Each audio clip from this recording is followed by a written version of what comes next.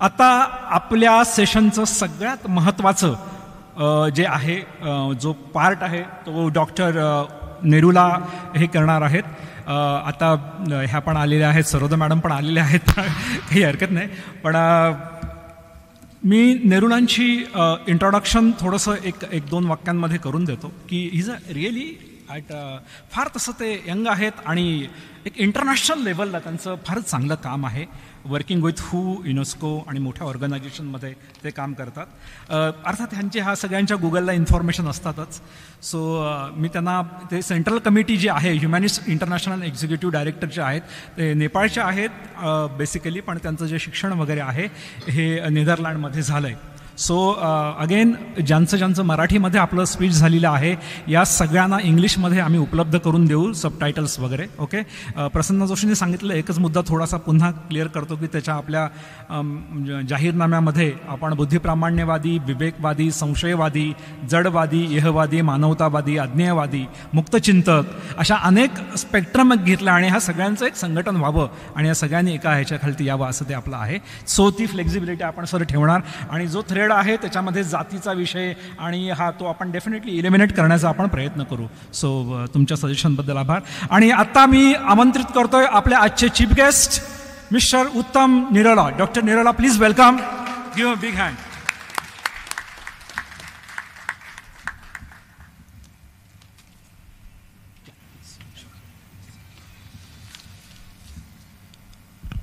Good afternoon, everyone. Especially thank you, Kumarji, all our guests here, Alkaji, Prasannaji, Avinash Patelji, Asimji, Professor Nayak, from whom I have learned a lot in my life, and also Mahajanji, who has been helping me a lot, especially in many ways, and all the intellectual participants of this Atheist conference.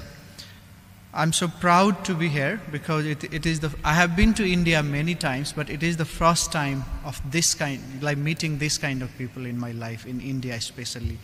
Generally, while I go to Indian, various programs, we are less discussing about, we are having less dialogue, but more speeches are there. But this program is organized in such a way that there is more dialogue, which is very important because that gives us more idea about what's happening in India and how we can collaborate. Also, I'm very proud to come to India in comparison to other countries in the world because this is the land of Charvaka, and this is the land of Bhagat Singh as well, and this is the land of Ambedkar, and this is the land of Mahavir and Buddha. Those are the people who understand as inspiring figure to promote humanism and atheism in the world. Globally, these people represent a unique space. You cannot find a second country where such a bonding, such a mixture of humanist people in ancient age can be found. This is only this land. So it's a land of proud for the humanists and atheists in the world. There is an institute called American Humanist Institute, and they have a crash course for humanism. And the first thing they teach is the ancient humanist people must be Charvaka and Gautam Buddha at least. So this movement, the philosophy of humanism and atheism, is not Western idea. It means it's our idea, and it has evolved from us. We have to be very proud of it. Those people who are saying it's a Western idea are the people who doesn't really know who they are. They doesn't really know what is their root. So we are the one who are in the root of our own ancestors. We are promoting our values. We are promoting our moralities. So we have to be very proud of it. I would like to introduce Humanist International briefly, because I'm working there as an international ambassador, and I was also a member of the board. There are 9 people from different countries who represent the board, and we are the 2 international ambassadors who are actually fostering the idea of humanism to different countries. Humanist International is actually working in major issues. It is the only umbrella organization of all humanist, rationalist, freethinkers, atheists in the world.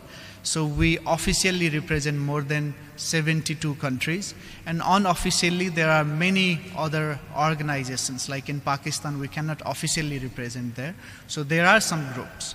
So we are working with them. Let's say in Iran, let's say in Russia, we have some groups there, but we cannot officially represent them. We have been campaigning for the right of humanists and atheists. I'm sure you have been seeing a lot of news about persecution of humanists and atheists in the world.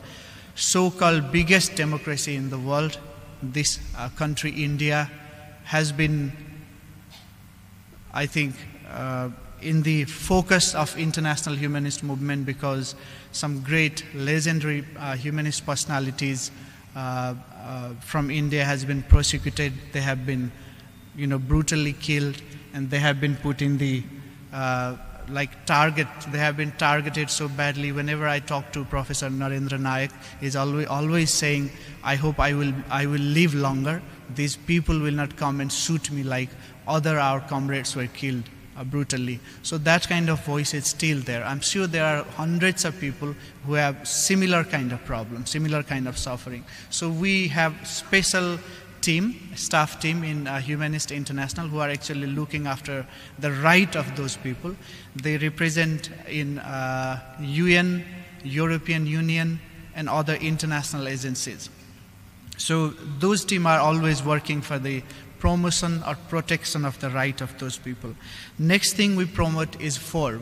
I don't know how many of you know about FORB, freedom of religion and belief, because just because you have different religion, just because you have a different belief or you don't have a belief, you don't really have right to express your idea. You don't really have a right to associate.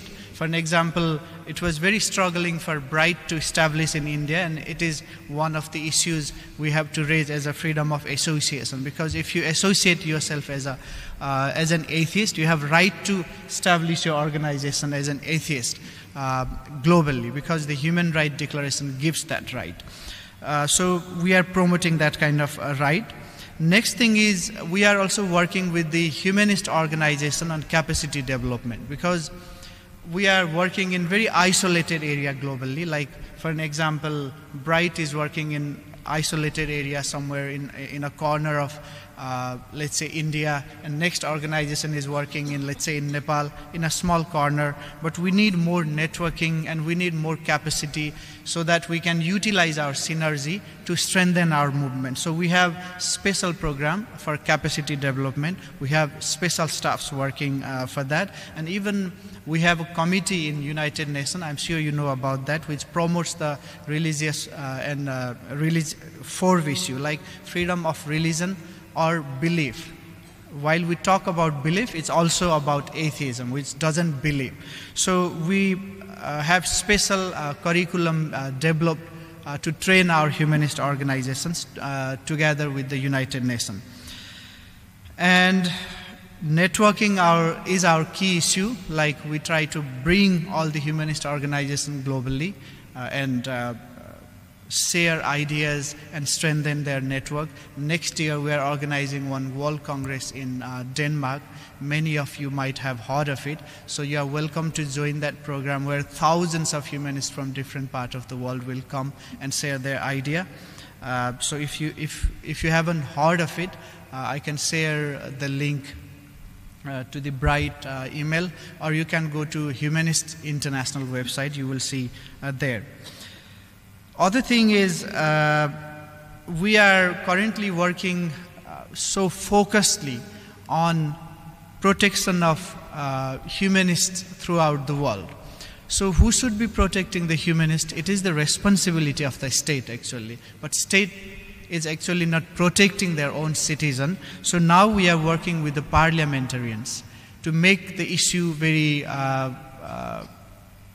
to focus on this issue, we have invited some member of the parliament especially from South Asian country, and we go to some other country to discuss for 3 or 4 days, and we ask them to at least lobby or advocacy for the life of the humanists as well, for the life of the atheists as well. So this is a very important program we have been running.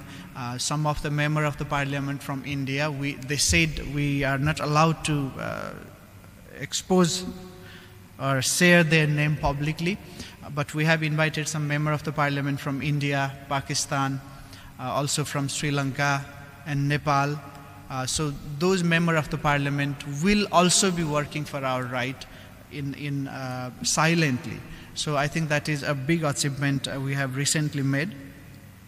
So these kind of activities are regularly carried out by the Humanist International. If you have other ideas, if you have any more suggestions, you are welcome to give us feedback so that we can utilize it. Especially, I would like to request our humanist organizations, atheist organizations, freethinkers or rationalist organizations in India to document or collect the evidences of threat or evidences of the challenges we have been facing in this country, so that those evidences we can utilize to lobby in UN and other international agencies. It will be much more easier for us to lobby, because this threat is like life threat. It's not a small threat. So we have obligation to protect the life of each humanist there, being an umbrella organization of humanists. For that, I would like to request any humanist or atheist organization and individual to provide information so that we can lobby there. And next thing is, humanism in India has a very long route, as I already mentioned, but I haven't found any collective archive in India. Let's say Kerala has a very, very strong humanist movement there, very deeply rooted, of course.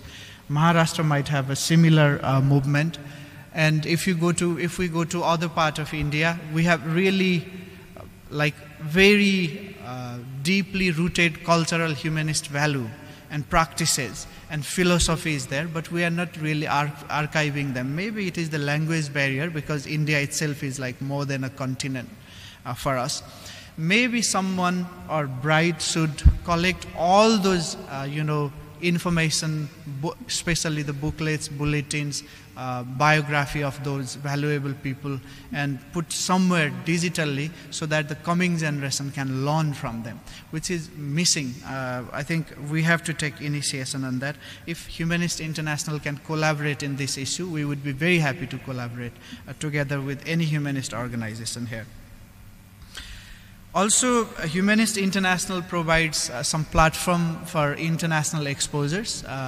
You are welcome to join us.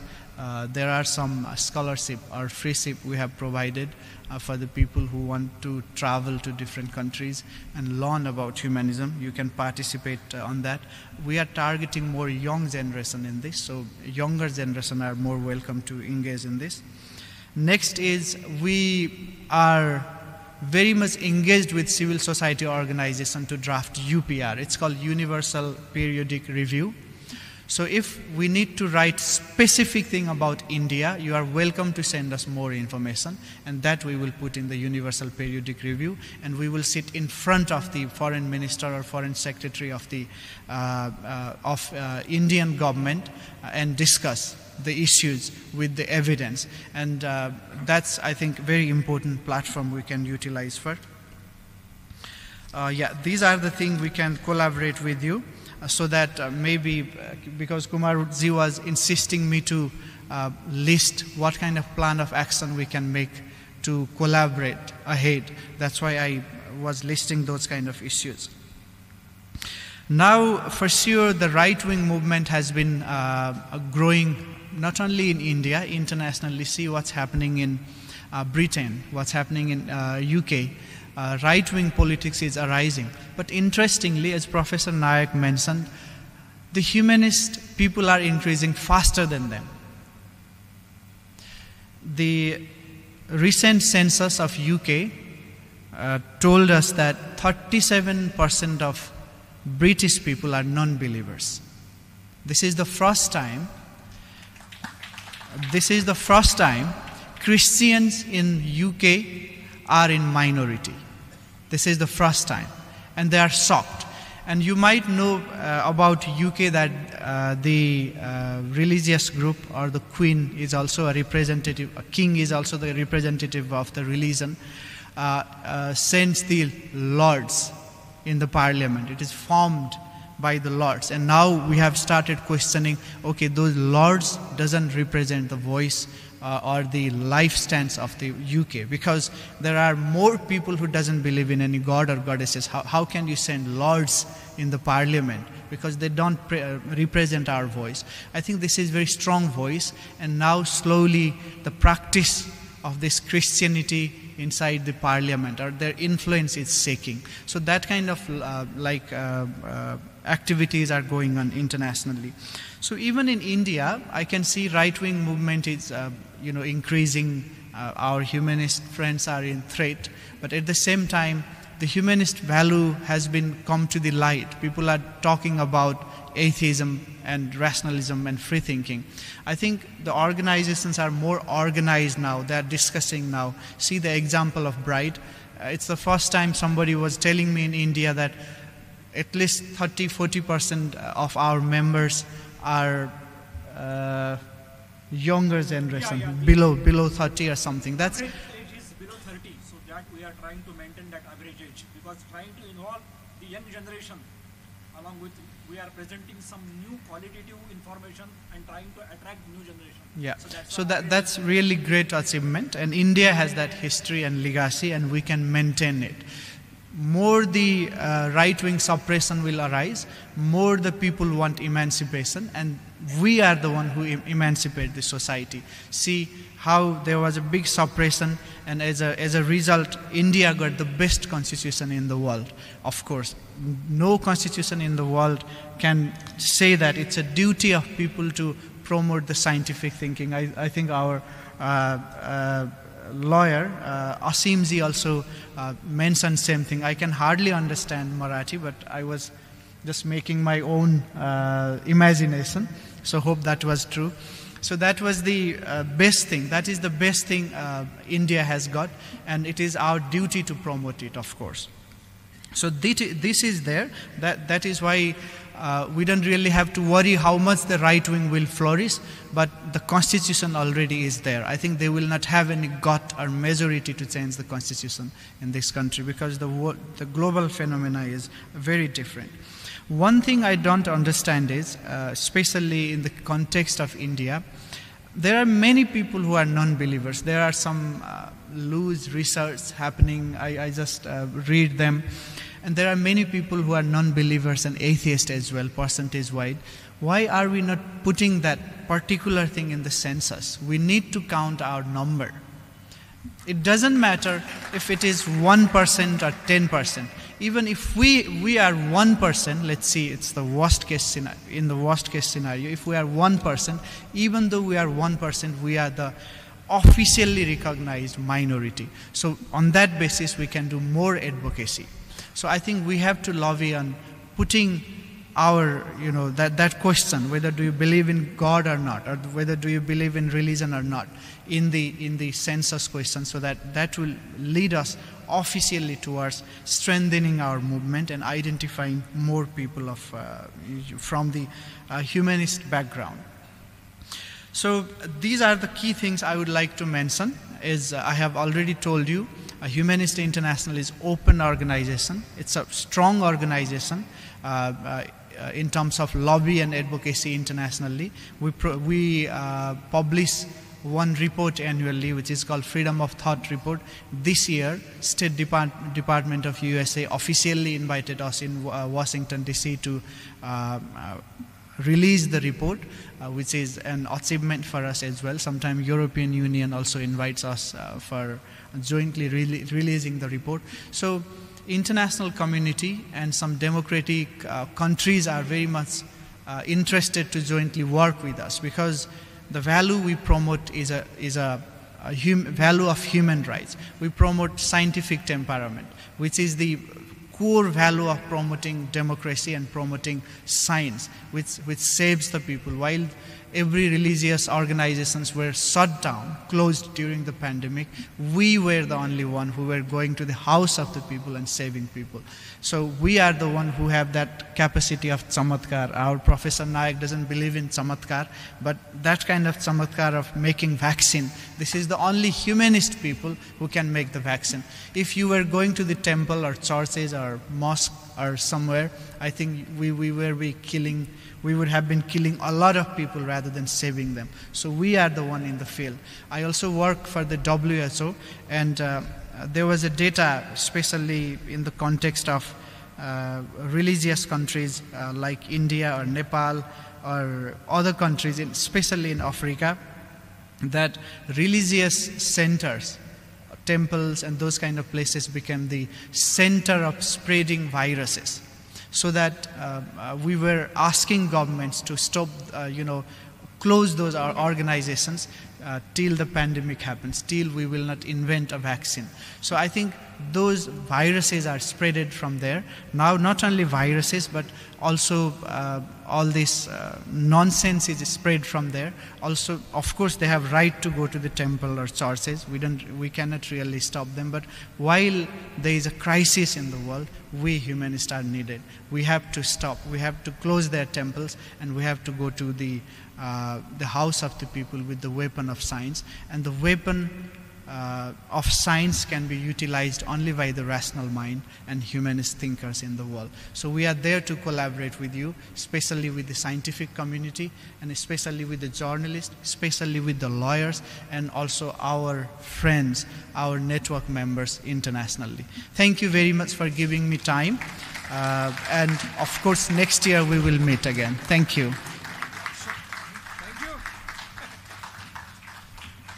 So, Uttam was trying to elaborate the situation worldwide, okay, and he has given a lot of good suggestions. I would like to request Mr. Uttam, you can send a mail, what you have talked, so it's an action plan, and most of the points I agree with you. So we will consolidate this data. Just I would like to remind you, Mr. Patil is there, as well as Mr. Nayak, Sarode also. They are having wide security.